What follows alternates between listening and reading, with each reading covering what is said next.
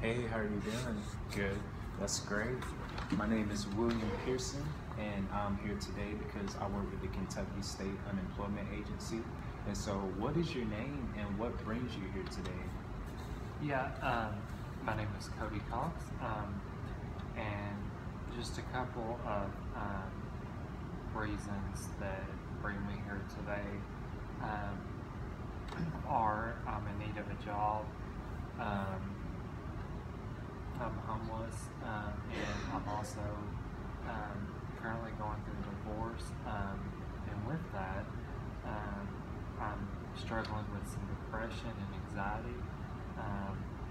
And I also have two kids that stay with me and that are in the Salvation Army, and they don't really like their living situation, and because of that, their grades are kind of bad.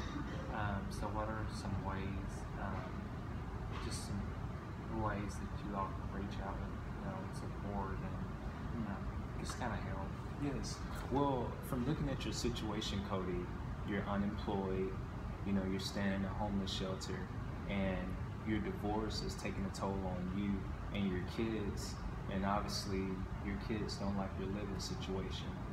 It's so many resources we can look at as far as your job status in the past. How did you become unemployed, and how did that lead to you and your kids living in a homeless shelter? Yeah, well, I don't really think, it, I think the biggest thing out of all these was, going through my divorce. And then I kind of think it was a combination of all those things.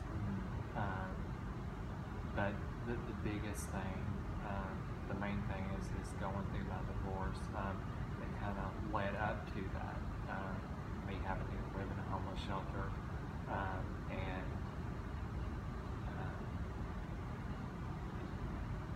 because of not having a place to go, having a place to stay, all those things together